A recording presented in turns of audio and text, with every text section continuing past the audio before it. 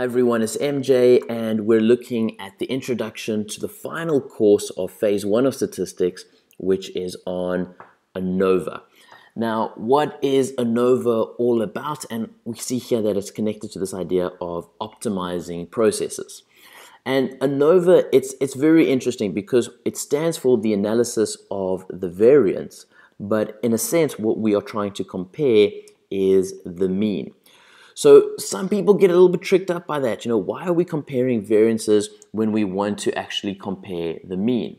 Because the ANOVA, in a big way, is an extension of some of the stuff we did in an earlier course.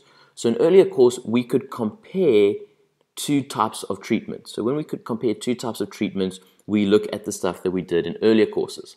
ANOVA, however, lets us compare multiple things, whether it be 3, 4, 5, gosh, we could even compare 10 different things with ANOVA. And this is great when it comes to optimizing processes, especially around farming. That's where this course came from.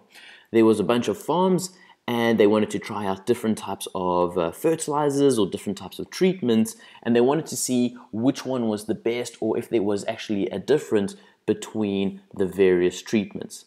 And that's where a lot of the maths came from. It came from trying to improve farming.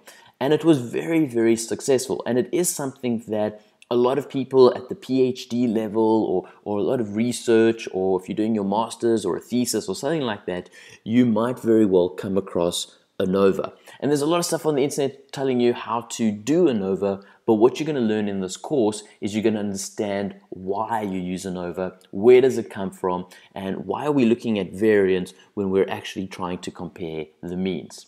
So it's a lovely course, it's a lovely section, it's not that difficult once you get your head over it, but yeah, I think it's a nice way to end off phase 1 of statistics, which deals with this as the big picture.